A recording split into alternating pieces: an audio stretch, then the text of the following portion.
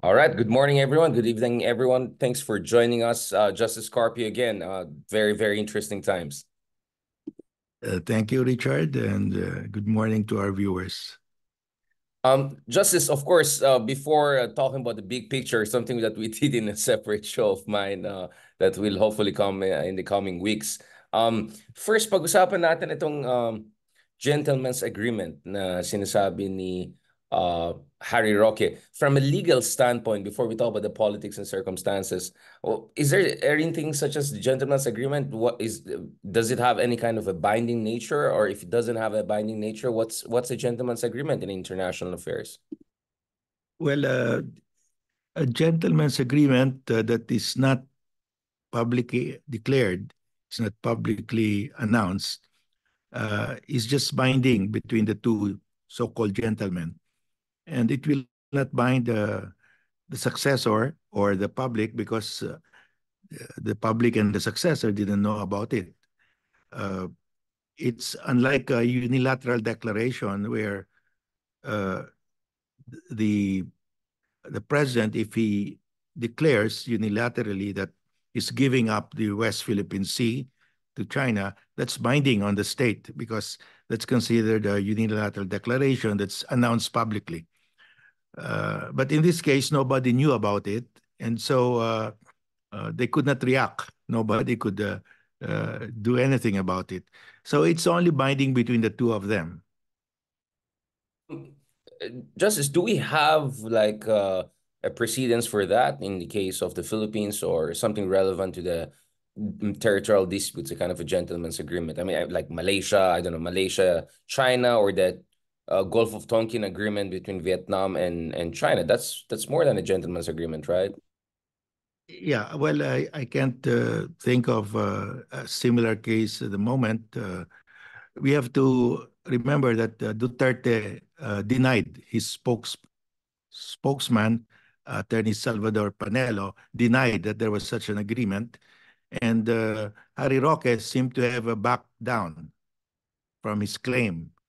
And he was saying that yes, I agree to the statement of Panelo. So it looks like it's being denied by the Duterte camp, and even the person who first brought it up has backed down on his claim. And Panelo said uh, Harry Roque was lying and was just looking for publicity when he said that.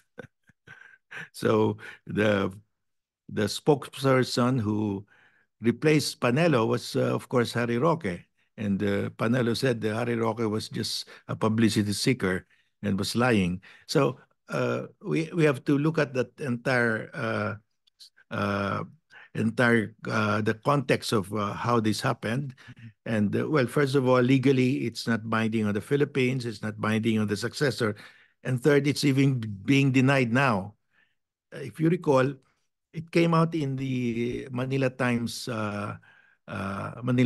newspaper that an unnamed embassy official of China uh, told the reporter of Manila Times that there was a gentleman's agreement, and that's how Roque reacted. He confirmed that there was a gentleman's agreement, but Panelo, he said he checked with President Duterte, and the President Duterte said, no, there is no gentleman's agreement. So that's where we are now. Well, I mean, just to be clear, this is not the first time we see Duterte officials completely contradicting each other. And in this sense, I won't rule out the possibility of some rivalry going on between the two spokesmen, not to mention colleagues. I think both of them are at SMNI, di ba? Ang media ng mga bayani. Ayon kay Harry Roque. But setting aside the dynamic of the, let's say, interesting siblings rivalry going on within the DDS camp, what would you, I mean, hypothetically, what would have been the circumstances for potential gentleman's agreement? Because I mean, I don't want to be facetious about it, but there are times you rather trust China over these people. I mean, considering the credibility of these people, probably they gave something to China, kaya galit na galit ang China. Yeah. Uh, well, legally, it will not bind the successor because it was a secret agreement and not disclosed. Nobody could react to it, and it was binding as far as both of them would agree to follow it during their term. And but Duterte now is out of office, and of course, Roque himself was saying that it was only binding between the two, between President Z and Duterte, probably because Duterte said, "I love President Z." That's why he made that promise. So that's the situation now, and the Chinese embassy cannot produce any document because there is no document. They said it was just verbal. If you recall, President Duterte also said that he has allowed China to fish, the Chinese fishermen to fish in the exclusive economic zone of the Philippines in the West Philippine Sea.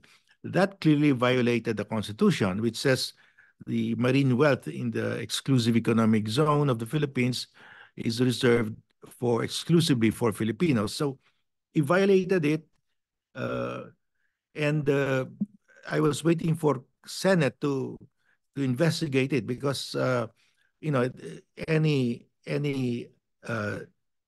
executive agreement, if you call it, or any treaty must be uh, taken up by the Senate. At least they must discuss it. If it constitutes a treaty, it constitutes a derogation of our sovereign rights. But nobody wanted to discuss it. They were all afraid of Duterte, and that's already the Senate. How much more for the House? So it was a very strange situation where Duterte kept on violating the Constitution when he said the Navy will patrol only the territorial sea.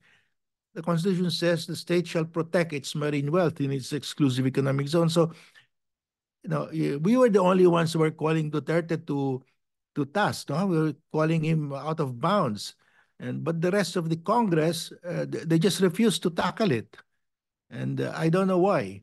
And this is the result. Duterte kept on uh, making those statements, and I think we should be very strict when it comes to the Constitution. We should hold every public official accountable if they violate the Constitution openly. It was an open violation. Justice, of course, just to be clear, I mean, biglang maraming matapang ngayon sa ating Kongreso and Senado. Now, everyone is fighting for the West Philippine Sea. Yung iba nga, nagti-t-shirt pa ng West Philippine Sea, may designer t-shirt, pumupunta sa Gilas, Pilipinas. Of course, we all very much remember how these people were reacting back in the day, including against us, right? When we were calling out the worst of the president. But, I mean, putting aside the antics and the clown show and everything during the era of Duterte. And even after, as we can see right now, sila-sila na lang, nag-aaway-aaway na sila. I mean, I think Senator Riza Ontiveros, some of the few independent-minded people out there in the government, she said that, aren't we talking about a potentially treasonous situation here? I mean, shouldn't we have a thorough, comprehensive investigation? Which organs of the state should be involved aside from the Senate? Should the executive branch also launch a serious investigation into this? Because, I mean, we can laugh about this, but if this is potentially a treasonous situation, then something more serious should be discussed. The reason I'm talking about this is because the DFA's statement in early March more or less implied that there was such a proposal and it was contrary to our national interest, as they put it explicitly. So DFA is washing off its hands. So it looks like no official organ was involved, but some people may have been involved, regardless of what Salvador Panelons or some extremely credible people are saying out there. Yeah, you're right. The DFA disclosed that there were proposals by China, but the DFA rejected it because it would violate the Constitution. It will be against the arbitral award. Uh, but maybe what Senator Riza Ontiveros is doing is the right thing because under existing law, treason can be committed only during wartime. And this is really, if Duterte did it during wartime, this is treason. He can be executed for treason if we have a penalty for uh, uh, execution for treason. But I think what Riza should do is uh, uh, to conduct the investigation in aid of legislation so that we will have legislation in place during peacetime. Because during wartime, if a person commits a treasonous act, that's governed by the revised penal code. But there is no equivalent law during peacetime. The nearest law is when you are disloyal to the republic. That's considered a violation of uh, the code of conduct of government officials. But the penalty there is dismissal from office. So it's not the. I think the penalty is to to light. And of course, if you are in office, you can be uh, impeached if it's a culpable violation of the Constitution and you are an impeachable officer. But the president controls Congress, so nobody would file. Exactly what happened during time of the Duterte. So we should have a law saying that if you commit a treasonous act, the same treasonous act during peacetime, then you will be subject to a penalty also, uh, which will be probably lighter during peacetime if it is committed Right. than in wartime. But the I think there is a gap in the law because if it is a crime during peacetime, during wartime, it should also be a crime during peacetime because it injures the national interest. So that should be the direction of the inquiry that's in aid of legislation because you are thinking of new legislation that will apply during peacetime because there's a gap, a hiatus in the law.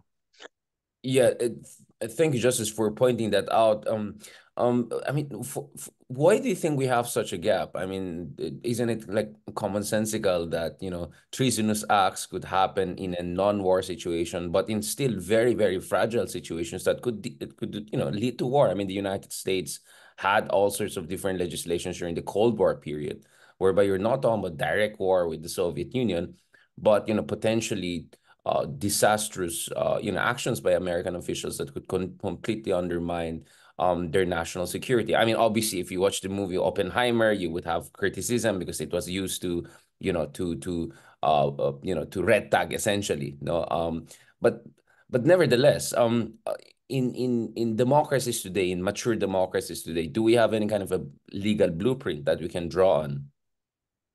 Yes, the US, UK, and other democracies in EU, they all have laws, even during peacetime, because they had this during the Cold War. A lot of their government officials and citizens were recruited by the KGB, and so they developed that.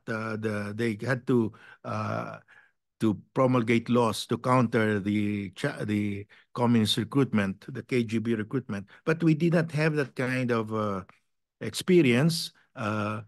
We just copied our present revised penal code is copied almost verbatim from the revised penal code of Spain, and it's very old law, and uh, and uh, and that's it. In the case uh,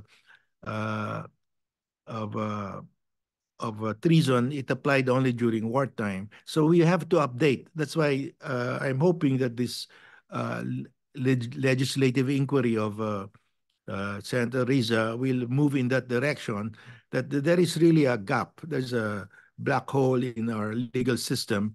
And we should, because it's not only Duterte, you have a lot of Filipinos now who are mouthing Chinese propaganda because they're paid by China. Uh, we have a law already. We copied it. It was uh, enacted during the time of Marcos during martial law.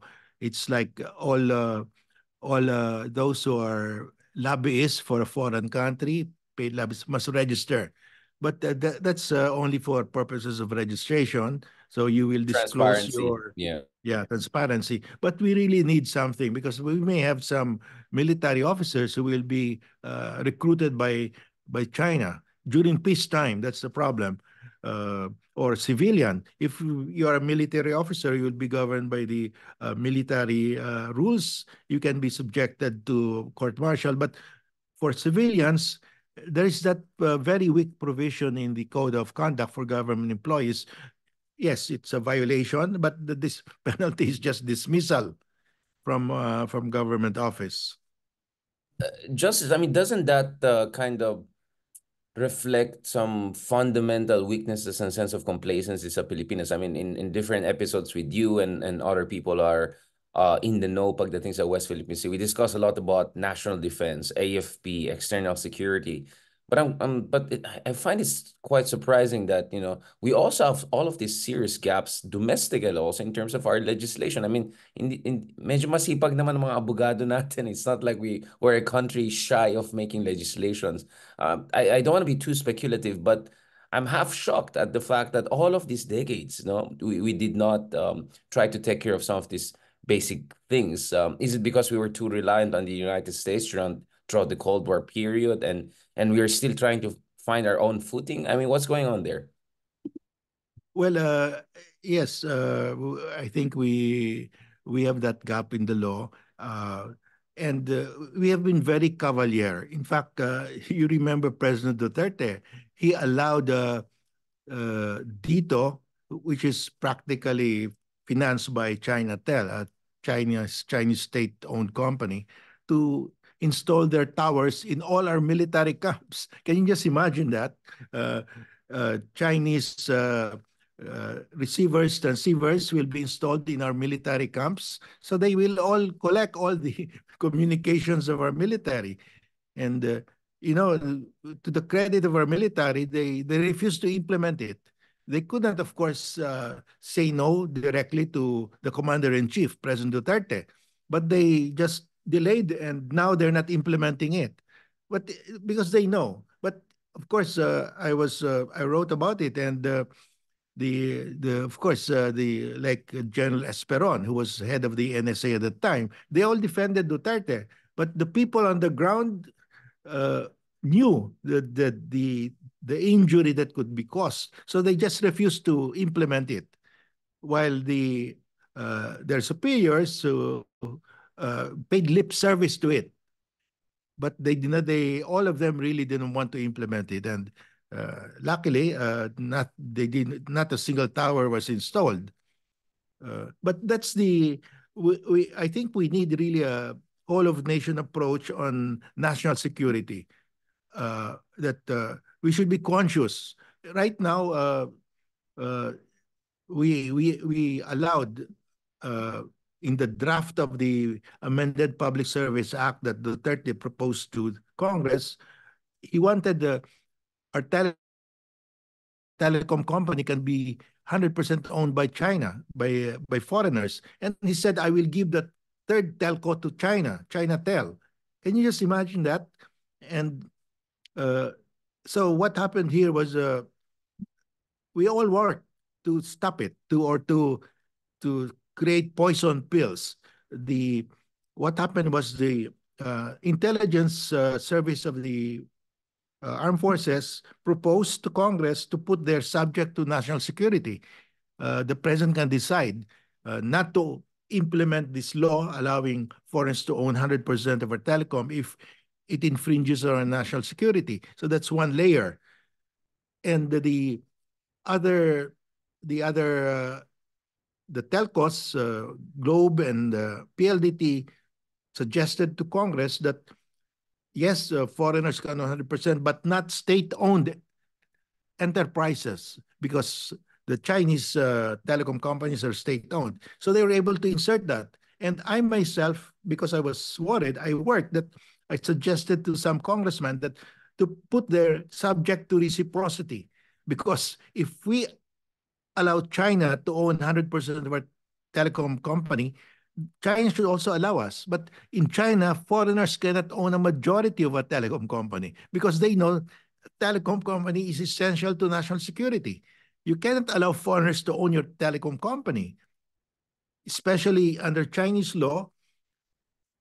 All Chinese citizens and companies, wherever they are in the world, are obliged to turn over to China, to the Chinese security agencies, any data that is in their possession.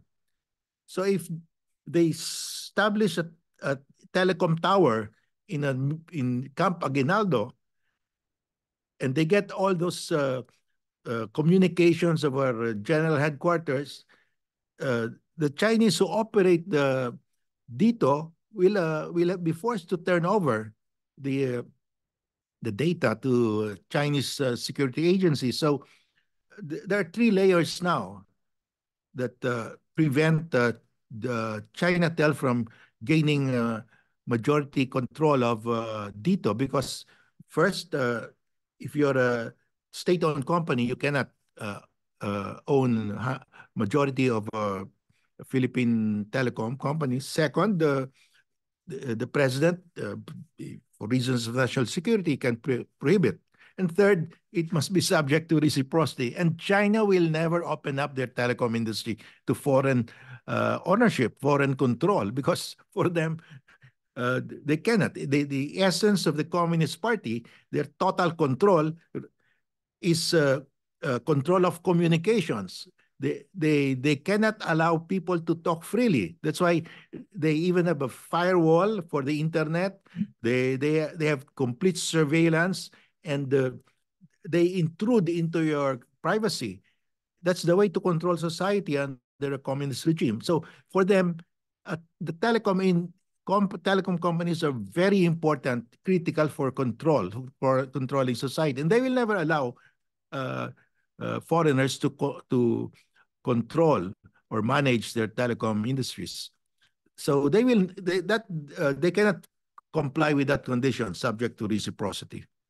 I mean, I would say, Justice, that even some of their supposed private companies, their being private is questionable, right? I mean, considering Mm. how in China the government just can come in and take over the company, or has essentially, versions of commissars in the board of governors. I mean, there's so many levers that the Chinese government uses and can use to essentially force Chinese companies, even privately owned companies, to toe the line, right? I mean, I think Huawei, last time I checked, is a private company, but I think no one in any mature democracy would assume that Huawei is not being influenced by the Chinese government one way or another, considering how much subsidies and how much direct legal and political control the Chinese Communist Party has over practically everything in China, right? I mean, so in that case, doesn't this mean that we have to be careful with any kind of deal with any major Chinese company as far as our critical infrastructure is concerned, which also raises the issue of national grid, right? Because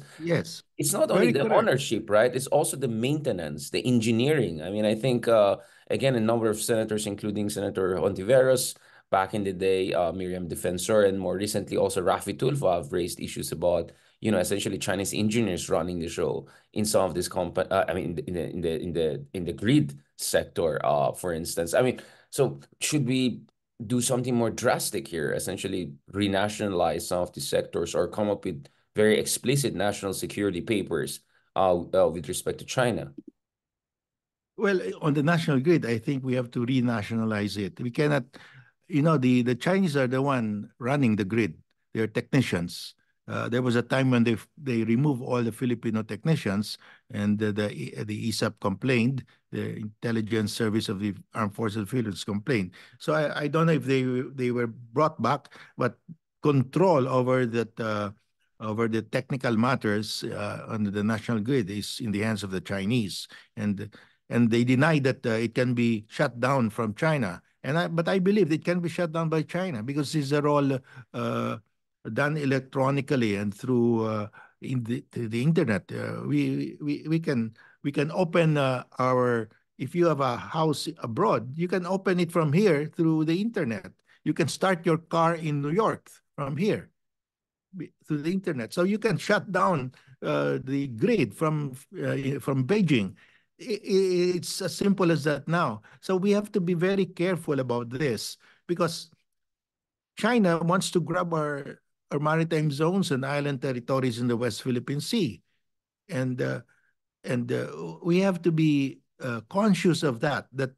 Uh, how can we fight China if they can shut down our national grid? That's why the Americans in their EDCA sites, they put up their own generator. They will not rely on the national grid.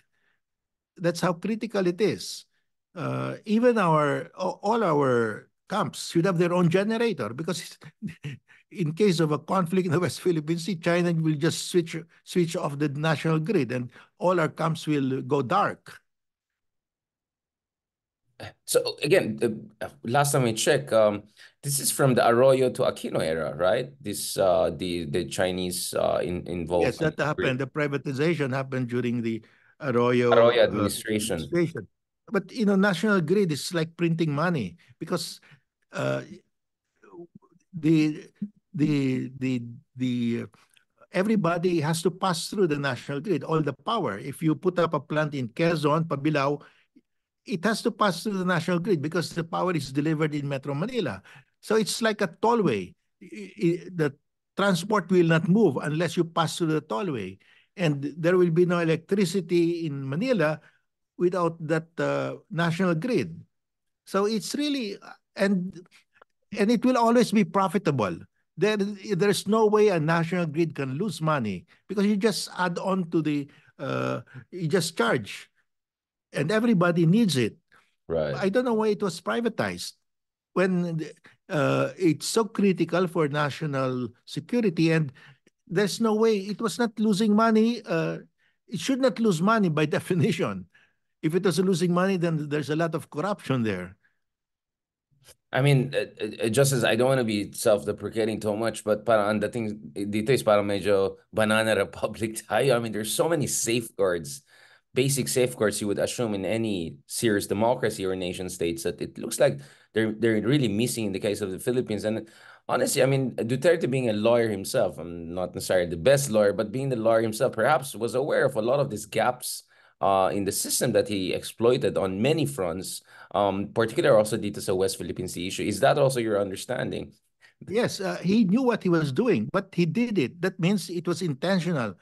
When he said, do not patrol the EEZ, just patrol up to our territorial sea, he knew the consequences. That means China will grab our EEZ. Nobody will oppose China, but he did it willingly because he wanted to do it as a favor for China. It was against their national interest. That's why I said in wartime that would be treason, but in peacetime that's culpable violation of the Constitution. He's an impeachable officer, but you need Congress to impeach him, and everyone in Congress will not do it. Why?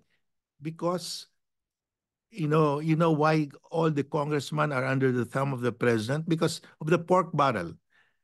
The Supreme Court before uh, Congress had when they passed the General Appropriations Act, there would be a line there that the congressman can recommend where the public works will be placed in their district. But the Supreme Court ruled that is unconstitutional because Congress can only legislate; it cannot implement. That is an executive function. So now uh, but the congressmen still want their pork barrel. So they put the entire amount of the pork barrel in the Department of Public Works. And it's given entirely up to the president to distribute it. So you have to now kowtow to the president to get uh, your uh, pork barrel because you cannot recommend anymore. And so the president, Duterte said, okay, I will give you your pork barrel, but I'll put here for later release. Remember that for later release?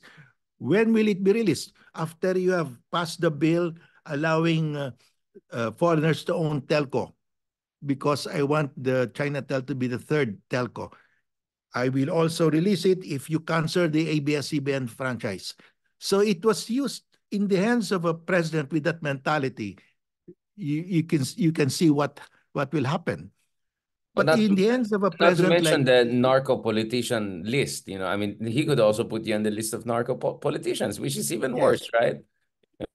so in the presidency is something that's really you just have to put a decent man there, somebody who's after the national interest. In the hands of a president like uh, Fidel Ramos or Ninoy Pinoy Aquino, then you can, these are decent people. They will not do something like that. But in the hands of a Marcos Sr. or in the hands of Duterte, it's terrible because they don't care. They will just, if they want to give up or they want to China to come in and control our telecom, they will do it through this pork barrel because control Congress to the pork barrel. And if they want to punish ABS-CBN or any other broadcast company, they can do it. They will tell the congressmen, do not renew the franchise. Otherwise, you will not get your budget. So everybody lined up to vote against the renewal of the franchise of ABS-CBN. That was the tool that was used. Yeah, so that's where we see talaga, I think presidential bandwagon system na sinasabi, no? And it's so easy to bandwagon around the president or the president has many whips, right? To leverage in order to essentially neutralize checks and balance. I mean, obviously we saw that also most dramatically dun sa issue ng EJK at saka drug war ni Digong. So unfortunately, nagsabay-sabay lahat ng mga abuso na yan. But Justice, before going back again to this issue ng Ayungin Shoal, and the implications of the so-called gentleman's agreement. I want to also ask, aren't we concerned that if ever we pass laws on treason, or we update our existing legal frameworks, that will also open it up to serious politicization, right? That every administration will come in and open up treason cases against the previous one. I mean, Well, you can imagine that would have been the case against, I don't know, Aquino administration back in the day, or, or intervention by Senator Trillanes on the Scarborough issue, among others. I see already in comment section, some of the yeah, pro-Duterte people here saying, oh, what about this? What about that? I mean, how do we also safeguard against that yeah, possibility of it very will be immature yeah, politicians weaponizing this? it will be subject to abuse by a president like Duterte. Like Duterte, what he did was he canceled the amnesty of Trillanes. And today, there's an announcement in the newspaper that the Supreme Court declared it unconstitutional. So there is, it's very important that we elect a decent president, because we have given so much power to the president, to the office of the president, because those powers are needed. But in the hands of a of a president who has no morals, who does not have the interest of the nation in his heart, then we will see these things happen. Giving away our exclusive economic zone. For me, that's really that's the height of disregard for the national interest. I mean, I mean, some would say treason, but then again, we don't even have a serious law on yeah, that for there is no peacetime. law. Yeah, yeah. It's really a culpable violation of the Constitution, and Congress is supposed to check that. But since they are under the thumb because of the for later release funds, they cannot do it. Yeah. Yeah. That's the dynamics there, and that's why I think we have to do something about it, because this will really be a big problem for us. This will magnify later on into other problems, unless we put a check on this.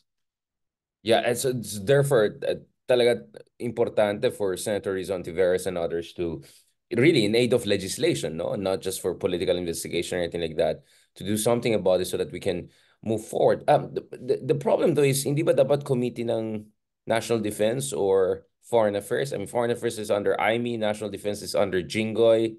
What about? I mean, we also have that dynamic in the Senate, right? Yeah. Well, I don't know in what committee it will be sent. No, I think that's the call of uh, the Senate president and the majority. They want to give it to another committee, but I suppose it will go to the national defense probably. Yeah, which is I think Jingoy Or it could go strategy. to the Yeah. committee of Senator Padilla, who is chairs the committee on revision of laws. Ayan, okay, of course, our resident constitutional expert, right? Yes, it can go to that. Well, imp- it should go properly to the committee on the revision of laws, and that will be under And constitutional amendments, yeah, Senator yeah, yeah. Robin Padilla. Yeah, Robin Hood Padilla, apparently, the Robin Hood, that's the correct. Robin. Is that that's the re, that's Well, the real name? I mean, otherwise, you still have the options of, I don't know, committee ni Bato or si Cayetano, di ba? I think Cayetano also chairs the committee. I mean, wouldn't we expect Senator Cayetano to be a little bit more vocal about this issue, considering he was the Foreign Affairs Secretary during whose time allegedly this kind of gentleman's agreement at least came up, if not agreed upon per Harry Roque. I mean, why would even a Harry Roque make up stuff like that? I mean, I don't think it serves his interest unless this is about, pleasing some people on the other side. What's going on here? I mean, I don't know what committee chairs, but in the case of the uh, uh, charter change, charter change would fall under the committee of Senator Robin Hood Padilla because it's the revision of the Committee on Constitutional Law and Revision of Laws. But they created the Senate, the Senate of the Senate President created a subcommittee that it will be handled by Senator Angara. Sani Angara, and all that's what right, happened. Maybe they can create a maybe, subcommittee. yeah, yeah. It will be handled by maybe Senator Sani Angara, somebody else. Yeah, maybe, sige, itatag ko na lang si Senator Sonny because my worry was like, sino itatag natin dito? I mean, well, Jay Versito could be one interesting partner for this. I mean, considering he has been quite vocal about Chinese pro-China fake news peddler in the Philippines and disinformation campaign. So as because we're just looking at the reality of what we have at hand. Can we have because when it comes to the issue of Kibuloy, issue of women rights, etc., okay na si Riza Ontiveros, she has been doing her job. But my question is, what do we do on these very, very sensitive issues? Pero, Justice, balikan natin itong issue ng Ayong Insyol because I wonder, why would Harry Roque say something like, the agreement was to stick to the status quo when everyone knows the status quo was going to be in favor of China. Because BRP Sierra Madre, I think no one has to be an marine engineering genius to realize I mean, bibigan na yan. I mean, it was just a matter of time before this will give in to the elements. So a status quo would mean you're essentially paving the way for China to eventually occupy the area, or at least us losing any level of direct administrative control on Ayungin Shoal. No, Richard, I was surprised when he said the purpose was to preserve the status quo. What is a status quo? The status quo is we are in control of a union shoal. So, and then the status quo, we kept on supplying our outposts there with food, materials, and water. But they changed the status quo by saying you cannot bring in materials, only food and water. So that's not the status quo. The status quo was before we were able to bring materials. So it was really, I call it lopsided in favor of China because everybody knows that if you don't retrofit, if you don't repair Sierra Madre, it will just collapse. And that will end our presence. So when Duterte agreed that there will be no repairs, he agreed that to end our presence there. That's the meaning of that. That's very clear because there was a time, Richard, when there was really a need to repair Sierra Madre. And, we are a transparent government.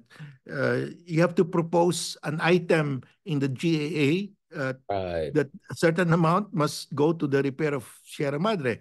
And they did that.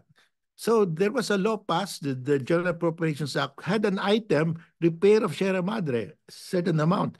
And the Chinese embassy had access, of course, and they saw it. So they knew that we're going to repair Sierra Madre. And so they encircled it with their maritime militia to prevent any materials from entering, from going to the Sierra Madre. So that started with that. It was that was about 10 years ago when that incident happened, when the Chinese found out that we were now going to repair Sierra Madre, and it was there in the budget. So we did not even hide it. It could have been hidden in, let's say, intelligence fund or something. But Yeah, we were so I was actually transparent. wondering, shouldn't that be where the intelligence fund comes in, whereby you don't allow your rivals Yes. or foreign powers to know So exactly what you're we were doing so on this. transparent. And, the purpose of this defense attaché, China's defense attaché in their embassy in Manila, and they read all of these the budget of the military is their the number one document. They really go line by line, and they saw there that there is an item to repair Sierra Madre. That's how it happened. We're so transparent. Overly transparent, I would say, in that matter. Very Yeah, transparent. yeah. Again, I mean, this is an interesting discussion, Justice, because like what's in some of our earlier podcasts and discussions. Of course, both of I mean, you and I, we're always worried about weaponizations of laws to Mm. clamp down on basic freedoms. Both of you have been calling for transparency, democracy. But I think we also have to understand that freedoms are not free, and there's a national security aspect, and you have to balance the two. So I'm very glad that we're having this discussion, Justice Carpio, because I think people are realizing that, as much as we are for political freedom and all, we need to balance that against some serious national security consideration we're having as far as China is concerned. Now, quickly, Justice Carpio, you mentioned, responsible presidents like Ramos and Pinoy, and not so responsibles like Senior and Digong. So you can guess what's my question right now. So where does that leave Junior, I mean, in your estimation? Well, I've said this before that I'm pleasantly surprised that he has turned around in the West Philippine Sea, because before he was saying, remember during the campaign, he said, even before the campaign, he said that we are wasting our money. We shouldn't be buying warships and warplanes because talo na tayo eh. I mean, Very if you have that defeatist, very mindset, defeatist. Yeah. yeah, very defeatist. But now he has turned around, and I'm supportive of that. I'm very happy now that we have a president who's there to defend the West Philippine Sea, to assert the arbitral award. And of course, there are other issues, but as far as the West Philippines is concerned, I'm happy with what's with our foreign policy right now. And speaking of the direction of our foreign policy right now, Um, Justice, don't you think there could be also a problem of overcompensation? Because obviously we're in a catch-up time, right? We're trying to catch up for lahat ng mga kakulangan ng panahon ni Digong, catch up in terms of our defense capability acquisitions. So the counter-argument right now would be maybe Marcos Jr. is overly going into the American camp, and perhaps that could be also used by the Americans to push their own agenda in this part of the world. I mean, I know this sounds like the usual propaganda from the left or something like that, but I mean, this is the United States after all. It has its own national interests, right? And I think as far as the US is concerned, they want maximal access to Philippine bases, whatever, because they want to protect Taiwan. They want to protect, I don't know, their own forward deployment capabilities in this part of the world. How do we also balance against that potential of overswinging to the other side? And what is your reading of how Marcos Jr. has so far been conducting his foreign policy accordingly? Well, I think the real purpose, the battle in the West Philippine Sea is whether we can get the gas. At the end of the day, the EEZ is about natural resources. Can you exploit the natural resources in the EEZ that belongs to you? So at the end of the day, can we get the gas in Reed Bank? So uh, it's very easy for we can send a message to China that we don't, if you don't want these new EDCA bases, additional EDCA bases to proceed, just don't stop us from getting the gas in Reed Bank. If you don't want us to get closer to the US, don't stop us from getting our what belongs to us. I mean, I think all that we're doing now is trying to to increase our leverage, to build up our leverage and tell China what you're doing is forcing us to go to get closer to the Americans, because we need desperately the gas. It will be terrible for our economy if we have to import LNG. We have that's the Malampay supplies 40% of the energy requirement of Luzon. And if we have to import that, can you just imagine? I'm told by industry players that uh, our our our our power rates would go up tremendously. We all the foreign investors will leave the country because power is a very large component of operating costs, especially if you're in manufacturing. They will all leave, and even our domestic players, they cannot compete. if their power cost is so high.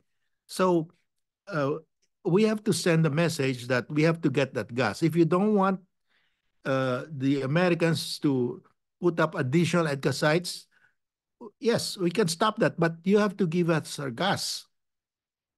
Right, we are just developing a leverage now, and I think we still Mm. have to develop more leverage.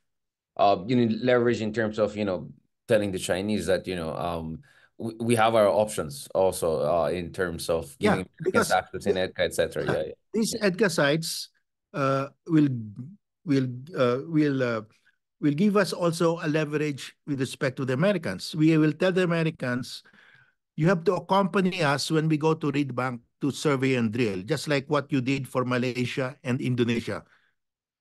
So then it's a dual purpose. We use this to tell China, if you don't want these EDCA sites, okay, but give us our gas. Don't prevent us. And for the Americans, we're giving you these EDCA sites, additional EDCA sites, but provide a joint patrol with us. Do a joint patrol with us when we go to Reed Bank, because we are really late. It takes about 4 years to develop Reed Bank, and we don't have the gas. We have three large gas-fired plants in Luzon. All of them were supplied by with gas from Malampaya, but now only two can be supplied. And at the end of this year, only one can be supplied. That means we will have to import LNG for this Which for is these very gas-fired plants, expensive. and it's Yeah. very expensive. So that's the way I look at it. We have to build up our leverage, and it's a dual purpose. And that's where your contention comes in, na yung dahilan na si Marcos Jr. ay nag-pivot dun sa issue or Yes, recalibrate sa issue ng West Philippines is really because because he realized China is not gonna budge on the read yeah, bank, direct to bank issue. Yeah. can you just imagine if we do not get the gas in Reed Bank, we have to import LNG. He will become very unpopular because inflation will go up. People now are he has a two-digit drop in his ratings. It's because of inflation. Prices of goods are so high. And you can just imagine if we have to import all our we if we don't get gas from Malampaya and import all our LNG, inflation will go through the roof. He will become very unpopular. So it's a matter of political survival for his family that we should get the gas in Reed Bank. And the only country that can provide us with a military cover, naval cover, is the US. That's what happened in Malaysia. Malaysia got a cover from both the Americans and the Australian warships. Indonesia got a cover from the US. Uh, I think that's an important thing to mention as we go towards the final part of our discussion. Isang oras na, ang bilis na naman as always, and I don't want to keep you too much justice. Um, so your contention is that the reason why Malaysia, Indonesia, and to a certain degree even Vietnam are not having as much problem is because in their own time, a lot of that during Duterte time, they held their ground, right? Whether this is the West Capella Petronas unilateral drill by Malaysia from 2019 until 2021, whether this is Indonesian President Jokowi going to North Natuna Sea and drawing the line and saying there will be no compromise, or Vietnam and their 1,000 years of struggle against China. So, so it looks like our reading here is that the reason why China is so bullying us right now is because they feel they can impose their will on us in ways that they cannot on our neighbors. Kaya with our neighbors, they're eventually accepting a kind of a fragile status quo and investing in those countries. At tanggap nila hindi naman pushovers mga yan. So maybe they think we are pushovers because of the Yes, Duterte era. Yeah. that's correct. Because during the time of Duterte, Duterte was subservient, obsequiously subservient to China. He said, I love President Xi Jinping. He doesn't want to displease. He barred our Navy from patrolling the EZ. So China got used to that. And China wants that to be the status quo. That's the status quo that Harry Roque is saying. We don't want that kind of status quo. So uh, now that we are asserting our sovereign rights, China is, of course, reacting. But we cannot be the odd man out here. Everybody gets their gas except us. Why? Because we are stupid. We knelt before China. Duterte said, "I love President Xi Jinping." How can you say that when President Xi Jinping says you cannot get your gas? That's ours. How can he still love President Xi Jinping? Right. So we have to correct that, and President Marcos Jr. His political survival depends on that also. So he has no choice really. Um, Therefore, we don't want to give him also too much of a credit, right? Because this is also a question of Marcos looking for its own interest, knowing what's in store. Just for the last part here,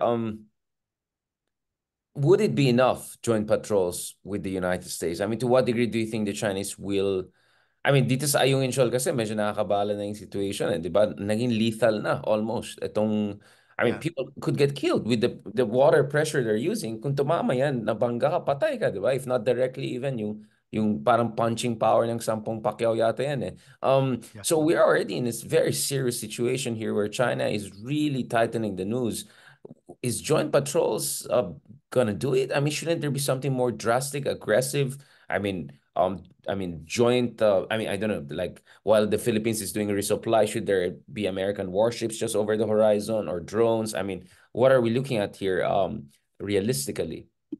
Well, we have to prioritize. I think in joint patrol in Reed Bank, there's no question that it's totally underwater. Even at a low tide, you don't see anything. So we should prioritize that. We have joint patrol. The U.S. has offered to have joint patrol there, and many countries have offered to have joint patrol, and they will because they did that for Malaysia and Indonesia, with whom they don't even have a mutual defense treaty. Now, Ayungin is special because it's low tide and very near Mischief Reef, and uh, the it's a matter of pride for ourselves that we should be able to resupply our own.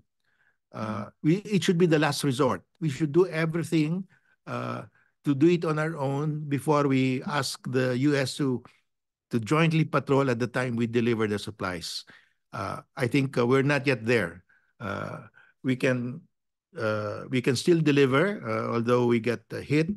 Uh, but I think priority is to get the gas, and then we can sit down with Americans. I like that statement of the U.S. Admiral before the U.S. Congress that the use John of water Aquilino. cannon, Yeah, John Aquilino. yes, if somebody dies, if Coast Guard personnel dies because of a water cannon, then that is we can invoke the treaty. Let's magnify that. Let's put that as the uh, interpretation of what is an armed attack. Let's use that so that it sends a message to China. You cannot do that because we will invoke already. Because China doesn't want us to invoke the treaty because if the US goes there, they really cannot do anything. I mean, they have how many? They have about 450 nuclear weapons. The US has 5,500. They will be buried. They know that. They cannot afford to go to an all-out war. So their strategy is just to intimidate us. And you think They the couldn't do Americans are all, anything. yeah, but Yeah. just as, of course, the counter question, do you think the Americans are also willing to push the envelope on this Yes, issue? the Americans did it for Malaysia, for Indonesia. And the credibility of the US is at stake here. And that's why every time they're here, an official, they repeat that the MDT military applies to the West Philippine Sea, including the Coast Guard. So they're really trying to recover their credibility because they really botch it in The Scarborough past, Shoal. yeah, Yeah, they exactly. wobbled. Their knees wobbled in Scarborough Shoal. And And that during was a your time big hit. also, right? In Mischief, Yes. they Yeah, also didn't mischief help reef. us. They also didn't help us. Yeah. So now they're trying to recover and we can take advantage of that. But we know that we don't want to go to war. We just want to get our oil and gas. We don't want to go to war with China. That's crazy. We want to get our gas. And that's our right. That's our legal right under international law. So essentially, the argument here is that China doesn't want war, the Philippines doesn't want war, the US doesn't want war. But the fact of the matter is that if we don't fight our own fight, then US is not going to help us. And if US doesn't help us, then China is not going to respect us, Yes. right? I mean, that's essentially the logic here, right? Yeah. Yes, that's the bottom line. So the US will help us if we help ourselves. We cannot tell the US go get the gas for us. No, we have to go there. They will help us. They will protect us, but we have to do our part. And we have really to increase our naval strength, our air force, our military, because for them, they really spend a lot on their military. And if they see their mutual defense partners refusing to spend anything and relying on them completely, that's terrible. I mean, they will lose. I mean, they wouldn't want to help us. Yeah, I mean, especially if someone like, I don't know, Trump comes back to the White House. I mean, South Carolina right now, I'm sure a lot of people here are excited for Trump 2.0. So, So I'm wondering, what are we going to do once Trump comes back? And so these are some of the conversation I'm going to have with folks here in South Carolina before heading to the blue states in the coming days. But Richard, the U.S. has been an isolationist before World War One, and it can happen again. exactly, And they that's have why that we have strength. to, yeah. I mean, we cannot take for granted that U.S. will be there all the time, that the Mutual Defense Treaty will be there all of the time. We have to prepare for the day when the U.S. may get fed up spending their resources on defending areas far beyond their shores. So we really have to prepare for that day. Just last point, Justice Carpio. Um, what is what keeps you awake at late at night? The mga presidential question. Do you fear that there could be? I mean, obviously, your contention, which I agree with, and even Deng Xiaoping, the wiser Chinese leader, said it. These are intergenerational struggles. But are you concerned that there could be some stupid mistake, especially some smart guys there in China trying to look like a hero? I mean, are you worried about the kind of an accidental clashes and escalation accordingly, as President Marcos also mentioned in a recent interview with Bloomberg? Well, I think the probability of an accidental skirmish or war is very low because everybody knows the consequences. The U.S. doesn't do. We don't want war. China doesn't want war. In fact, the entire strategy of China, the warfare strategies, they will not fire a single shot. They will just intimidate. So everybody knows that you cannot cross that because uh, everybody loses, and the most and China will lose more because militarily they're far behind the US still, no. So uh, I don't lose so much sleep over that, but I lose sleep over the possibility that we will miss the chance to get the gas in Reed Bank because of fear, because we allow ourselves to be intimidated, because that has happened in the last 6 years. That's a very good point of us shooting ourselves in the foot or allowing ourselves to be intimidated. Because I think a big part of the pro-China vloggers and disinformation campaign in the Philippines is to raise the fear of war, essentially to cower us into submission, which Duterte did many times.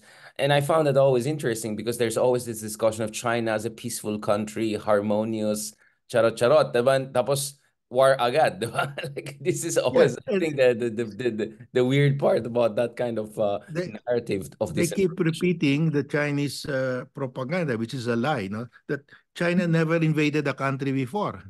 Throughout history, they've been invading.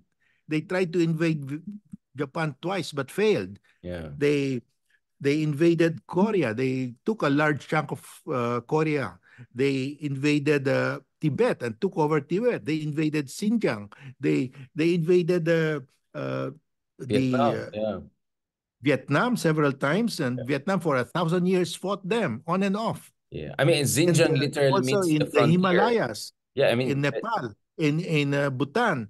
I mean, and they even invaded Southeast Asia. They invaded Java during the Indonesia. time Yeah. of the Majapahit Yeah. Empire. Yeah. Yeah. This is the Yuan dynasty. Of And course, the Chinese will say they these are the invaded the West Mongolians, not Philippine us. Sea. Yeah. Yeah, they invaded the West Philippine Sea. They Mm. invaded the Paracels. They invaded the, of course, the uh, uh, the Vietnamese fought them for 1,000 years on and off. Yeah. I mean, I always say to the people, do you think that China just dropped from the sky? How do you think they became so big? I mean, it started with a few kingdoms in the Yellow River and all, and the next thing you know, it's a gigantic continental-sized nation that didn't come up peacefully. I think people forget the Warring States period and the whole, romance of three kingdoms.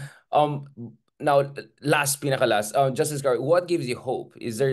What gives you a sense of confidence aside from the fact that hindi na si Digong yung presidente? Although one of the things that keep us awake at night is the fear of another Duterte coming back from Malacanang. But Yes, that's putting true. that aside, like for a moment, what gives you a lot of hope, or at least a lot of a sense of momentum that we're moving in the right direction? Well, we have I've always advocated for joint patrols, and we enlarge our visiting forces agreement with other countries, and it's happening. We're going to have that with Japan, UK, and France are also offering. We have to have a network of allies, not necessarily mutual defense, but allies that will help us in peacetime. Because mutual defense is really wartime. But in peacetime, you have to show your strength also. And we're doing that. I think we're in the right direction. And Justice Carpio, are you also happy about, the direction of in terms of yes, I mean there's the disinformation, there's all of that, but my thing is I think that's because something good is happening, right? I think they're realizing na namumulat ang taong bayan, no? Na people are beginning to appreciate and understand how important the stakes are dito sa West Philippine Sea. Yes, I think we're raising the awareness, the level of understanding of our people. We just have to keep on talking and explaining. On that note, thank you very much, Justice Carpio, former Justice Carpio, Associate Justice Carpio, for joining us. Also, my fellow, of course, columnist at the Philippine Daily Inquirer. I hope, Justice, we can have more of you. And then, of course, to plug it in, we also had an even more extensive discussion on my Yes. show, The View from Manila on One News. So watch out also for that later this month. Thank you so much, Justice Carpio. Mabuhay ka. And hopefully, hindi kayo masawa sa amin. Yeah. Anytime, Richard, and thank you for inviting me, and thank you to our viewers. God bless po. Have a good day, sir. Bye. Bye.